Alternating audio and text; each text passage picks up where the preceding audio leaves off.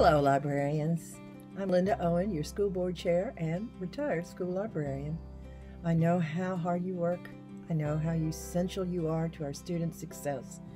And I want to thank you for all that you do and are continuing to do. This is coming to the end of National School Library Month, and you haven't had your school libraries. But as the ALA chose presciently, this is also Find the Library at Your Place. And I know you all have been doing everything you can to help your students and teachers find resources that they need. And I would like to thank you for all you're doing now, for all you do all the time. You are essential.